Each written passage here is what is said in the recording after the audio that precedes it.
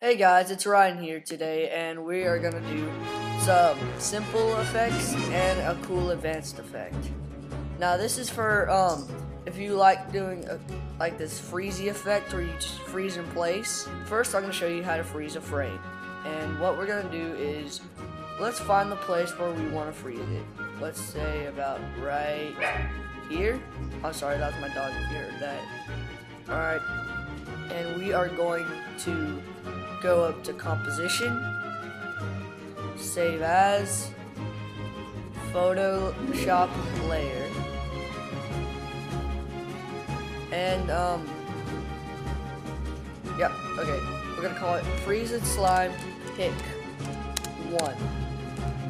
Save, and then you're gonna open up Finder, go to movies, and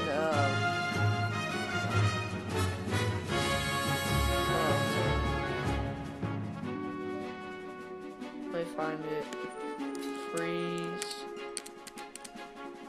Yeah, freeze and slime pick 1. Whoops. Freeze and slime pick 1 PSD. And just click OK to this. I'll take it out of this because we probably won't need it for a while. Alright, now we're gonna get that new frozen picture we have and place it on top of our video. And now the video is frozen there the entire time. Now let's turn that off. Now let's do our final edits. That will work. Now what we're gonna do is we're gonna finish the video off, drag it to there. So as soon as he walks, and then we drag this right here. And as soon as he's walking, he should freeze. And that was a pretty good freeze frame. And what we're gonna do to get that blobby look is we're gonna make a mask around the frozen frame, and so we can have a moving background so it just doesn't look like it's entirely frozen.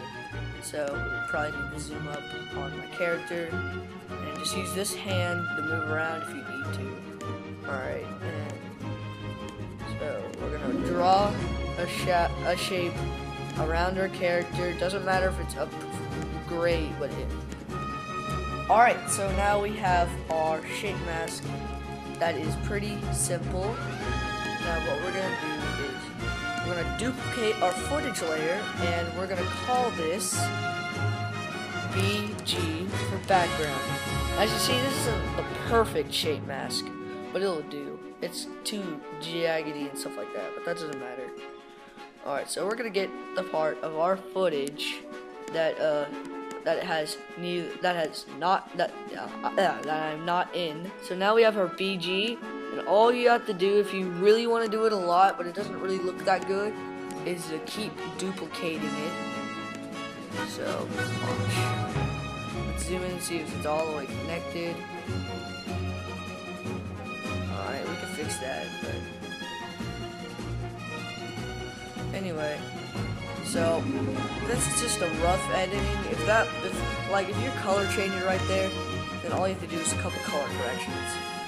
Okay, so now we have a frozen blob guy, just as frozen as could be. And now what we're gonna do is we're gonna give him some animation. So we're gonna go open up so we can get this blobby effect. Go to effect, distort, and find mesh warp. No, I'm sorry, Liquify. Okay, so now you're at Liquify, and you should have this item, and you want to zoom in so you can get. So you don't want this to be so detailed like it's crazy. You probably want to do that if his soul's getting sucked up, and then after that his entire carcass gets sucked up. But I probably won't make a tutorial for that until way later. Alright, so we're going to choose this one, and you could edit your options by going to Warp Tool Options, and you could probably shrink it down to a 28, pressure up to a 55 maybe. Alright, so what we're going to do is we're going to make keyframes for our warping. So first, we're going to go right here, distortion warp mesh U. And we're going to drag it out to here, so you can do a little of some warping.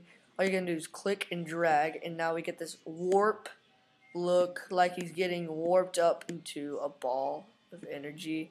You kind of want to be careful until you get.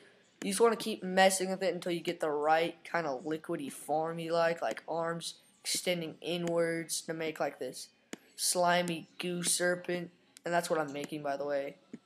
You don't want to edit too much because then there's like a huge jump, and then there's like a lot to do.